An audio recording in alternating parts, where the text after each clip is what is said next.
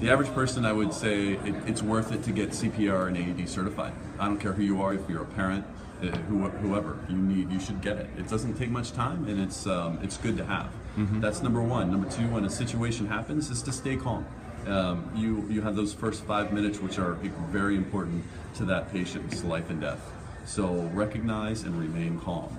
And then the third thing that I would tell people is that Sergey was relatively fit, and so his fitness saved his life. And so if it's just a little moving or doing something, just get out and be a little bit active. I think it's very helpful.